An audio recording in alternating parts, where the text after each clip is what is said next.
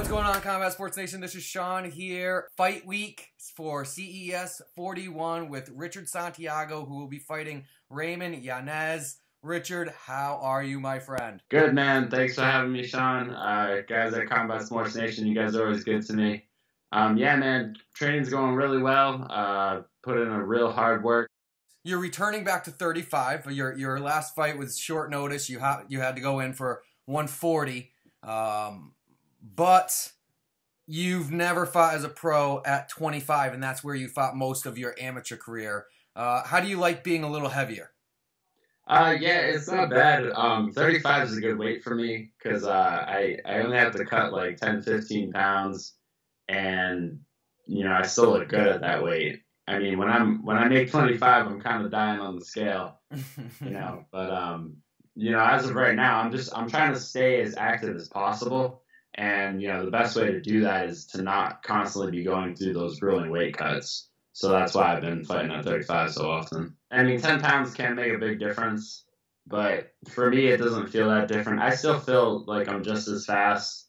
My pro debut against Brandon Warren, that was a last minute kind of change up there. He was actually scheduled to fight at 25, so he weighed in a lot lighter than me. But yeah, I mean, I still felt like I was a faster guy, and I was obviously the bigger guy.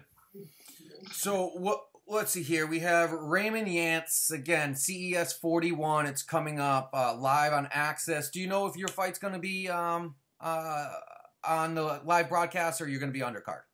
I think I'm undercard, but I think they do filler fights, so hopefully I'll end up on TV somehow. That's right. Get a good knockout or something. You're right now on a 6-fight winning streak, extending back into your amateur career from July of 2015. We've talked about that evolution that you've gone through. Are you happy where you are right now? I'm pretty happy with where I am right now. I'm in a good position. I have a good relationship with CES, 6-fight win streak. Yeah, man, I'm just excited about the future. I'm gonna fight.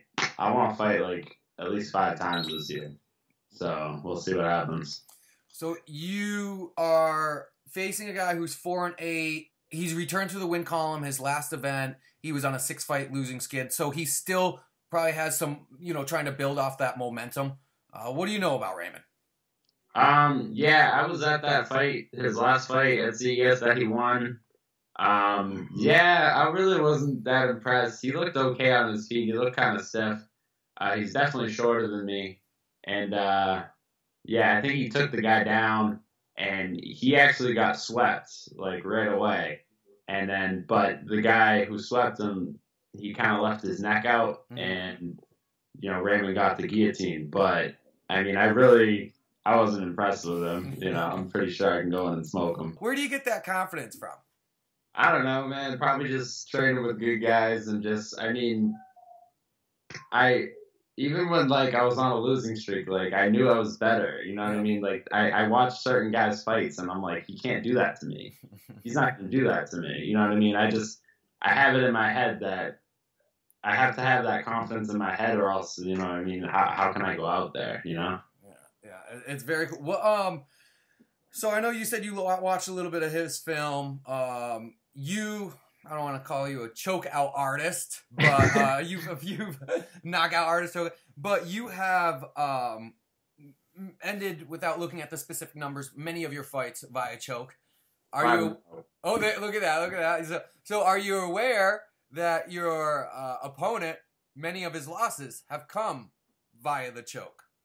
Were you aware? I was not aware of that. as now you're like, okay. So, but has there been anything other than his last fight that you feel as if you're going to exploit, or has there been anything in this camp that you sort of had to customize, not giving away a game plan, but just customize something according to him? Or not really. I mean, if I look at someone's tape, I'm not really going too in depth with it. I mean, the one thing I look for is what stance he's in, I guess, because I stand southpaw, so I'm so used to fighting orthodox guys, and he does stand orthodox. So I mean, I'm just gonna go in and take his head off. I mean, I don't really want to take him down at all.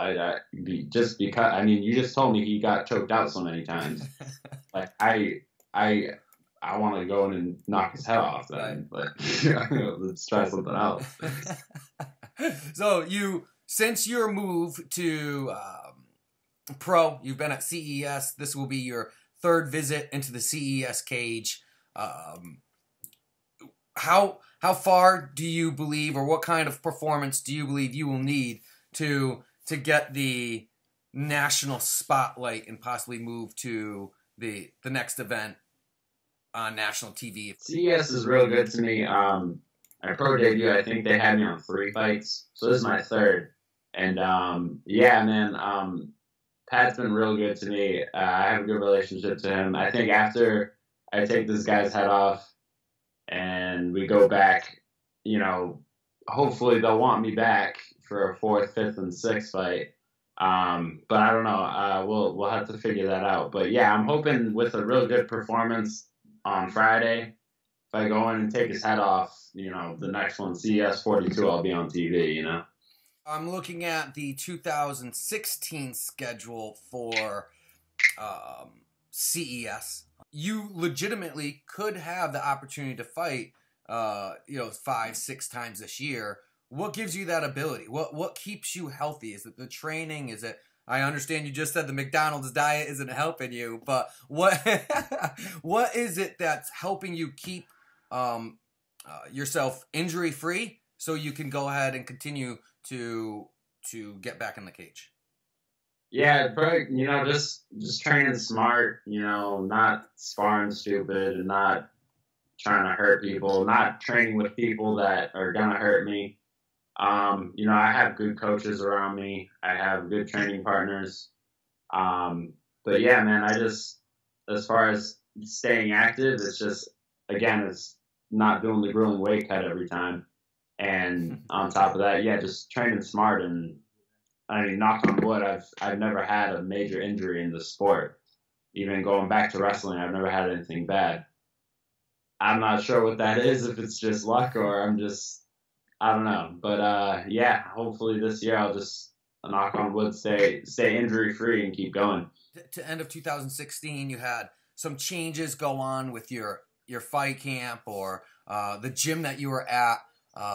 No longer Rivera Athletics, but now you're with BST MMA and Fitness, which is pretty much you guys as a whole that were at Rivera Athletics sort of created this new gym. Am I saying it correctly? Yeah, pretty much. So like about mid last year, George Rivera, who started Rivera Athletics, him and his family decided to make a move to Florida. His whole family's down there, so you know, he decided to move out.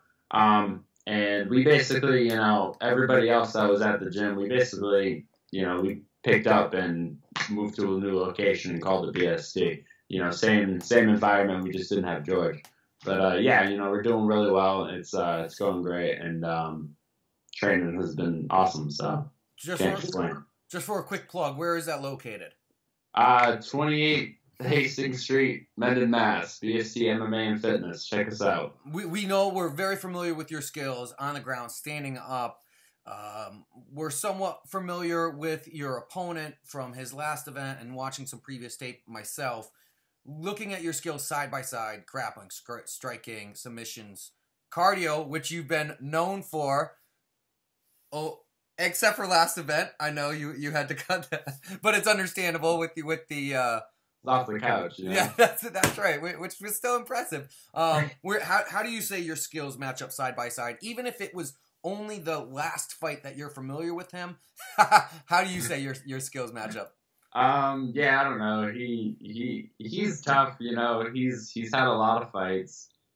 He's experienced, and I mean, he's got to be tough if he keeps going out there time and time again.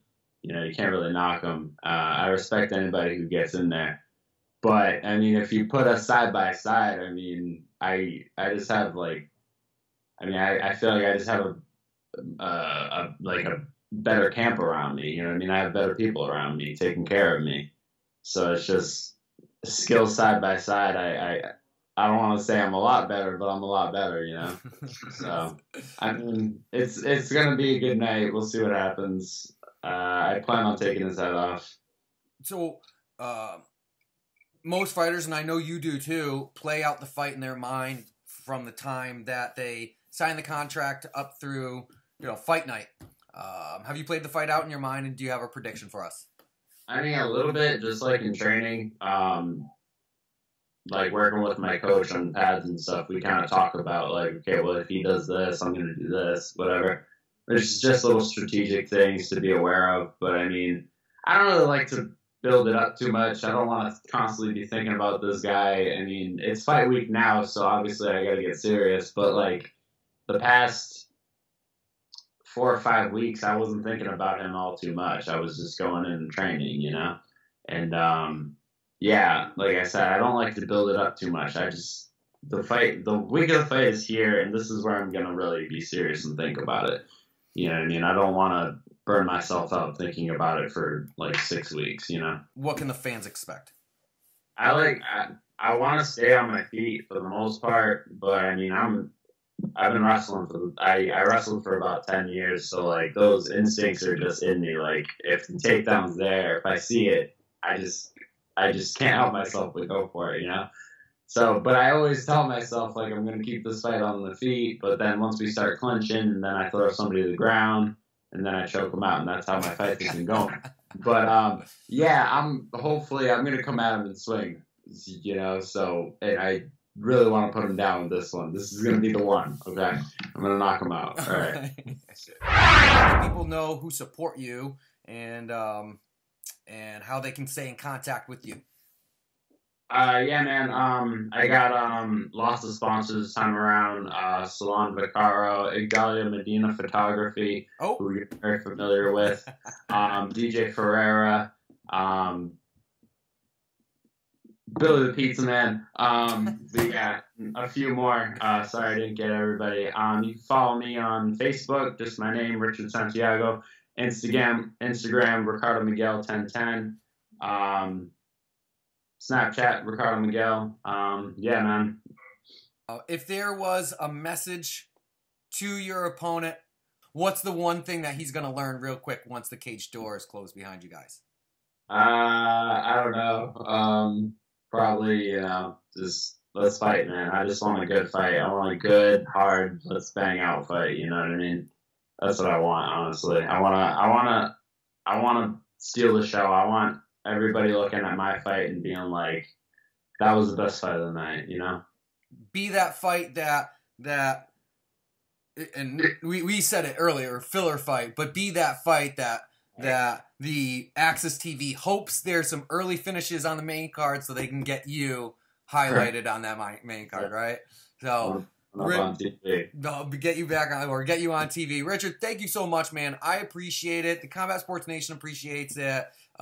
We appreciate the time, and we look forward to seeing you at CES 41 this Friday live on Access TV. We appreciate it. Thank you so much. All right, thank you, man. Good to talk to you always. Thank you.